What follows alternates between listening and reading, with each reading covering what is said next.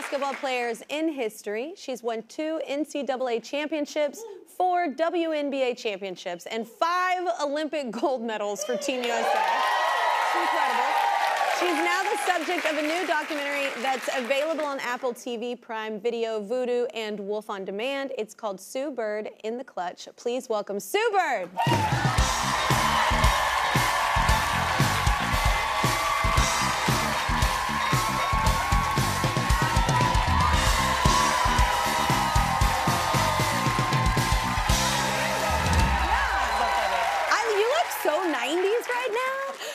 Welcome. Like, you're from here, right? Yeah. We just moved here. Originally from Long Island, so shout out Syosset. Yeah. Went to high school at Christ the King, which is in Queens. Yeah. So, and now I'm back home as well. Yeah. Yeah, feels good. So you're engaged to Megan Rapinoe, soccer legend as well. You're both legends. So what's the most, like, retired thing you think you've done so far? We actually did start a production company, but I think the most retired thing we've done is just smash donuts.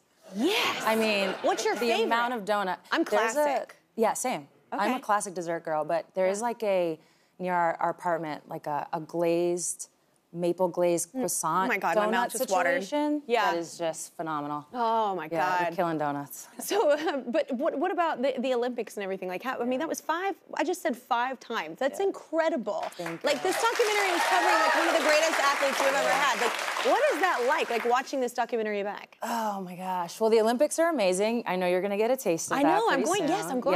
Yeah, I got some tips if you need some.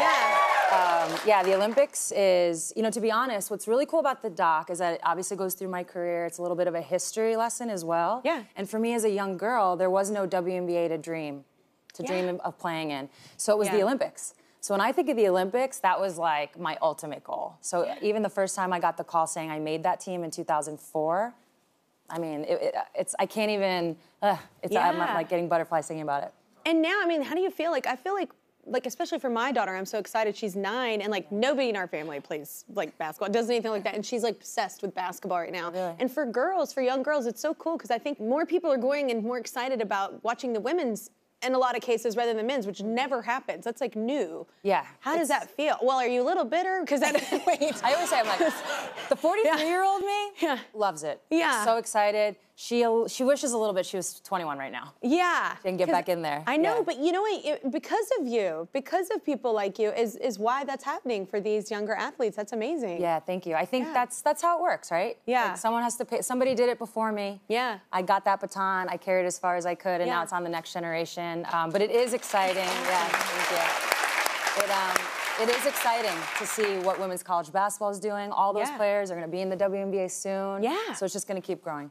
Yeah, and it's so cool, like I said, just to have not only a little girl, but I have a little boy that watches that too, and that he's just as excited. Yeah. You know what I'm saying? Like, it's a norm for them, which was not even for me growing up, right? So, well, the documentary, it covers the entire last season, right, of yours? Yeah, so interestingly enough, went in thinking, okay, I might retire, let's try to follow this season. Yeah. That was 2021. And then on my very last game, the fans in Seattle, I played for the Storm my whole career, they chanted, 1 more year. And I was like, well, now I gotta come back.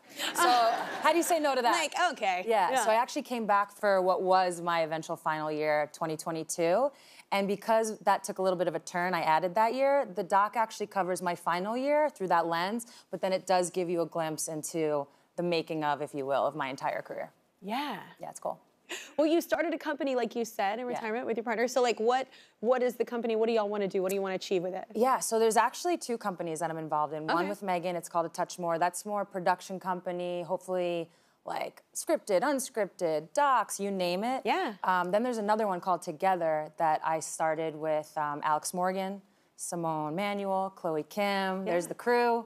And that one is similar in that it wants to tell stories of women, women of color, women's athletes, those that, up until recently, to be honest, up until the craze around college basketball, we just didn't hear a lot about these stories. Not at all. Right, and they need to be told. So that's kind of the genesis. Yeah, I think this is so cool and it's so important. Well, Sue Bird in the Clutch is out now. You can stream it on Apple TV, Prime Video, Vudu, and Wolf on Demand.